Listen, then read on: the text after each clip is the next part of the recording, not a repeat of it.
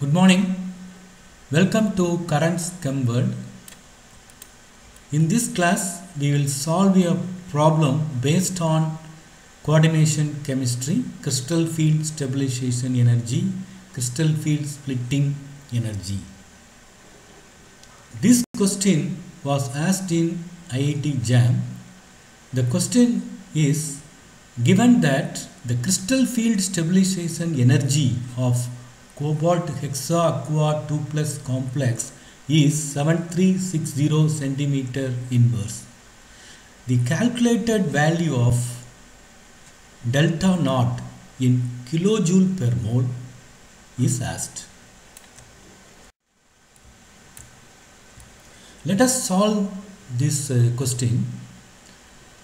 Let us first write what are the data given in this problem. They have given crystal field stabilization energy equal to 7360 centimeter inverse, and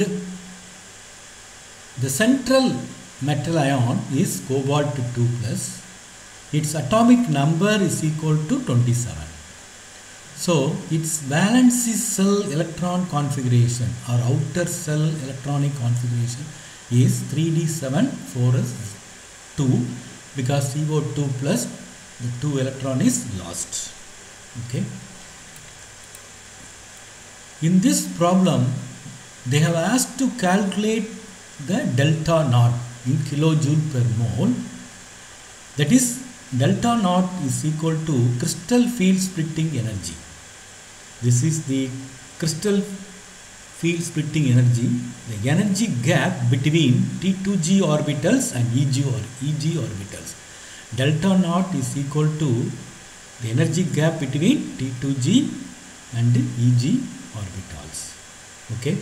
So in the presence of ligand field or crystal field, 6 water molecule, the d orbitals are split into 2 orbitals, T2G orbitals and EG orbitals, one set.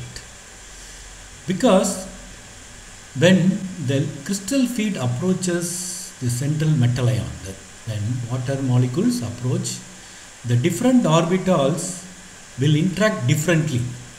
For example, T2G orbitals dxy, dyz, dxz are in between the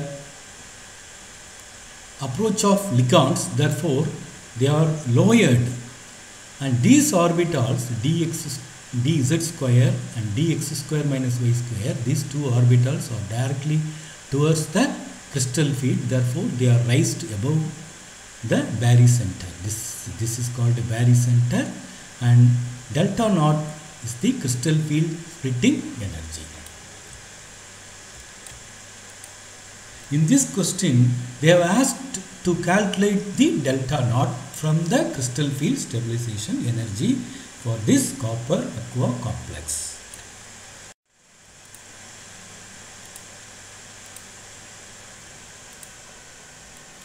So, what is the formula used? What is the formula used?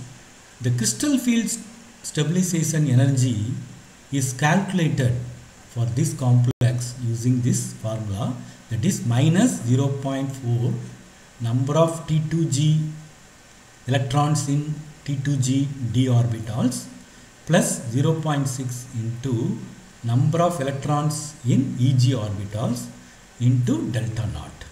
Okay. So in this, there are 5 electrons in the T2G orbital.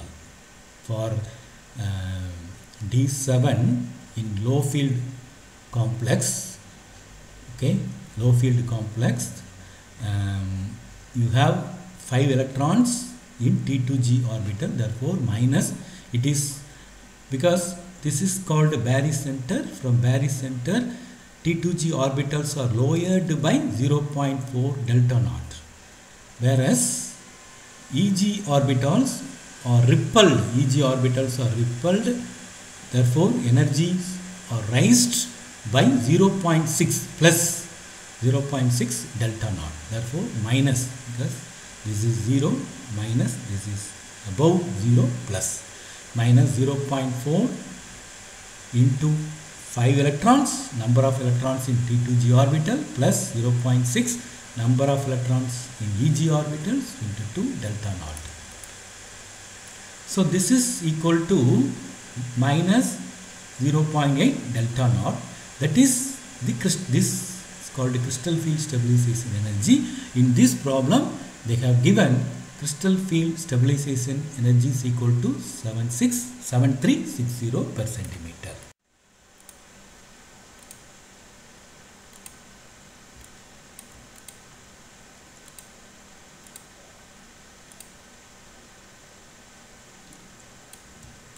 So delta naught, from this delta naught equal to 7360 per centimeter divided by here 0.8. Therefore, the crystal field splitting energy in terms of per centimeter is equal to minus 9200. But in problem they have asked to calculate delta naught in kilojoule per mole. So the unit conversion is, the formula for unit conversion is 1 kilojoule is equal to 83.7 per centimeter. Okay. Therefore, let us write in reverse 83.7 per centimeter equal to 1 kilojoule.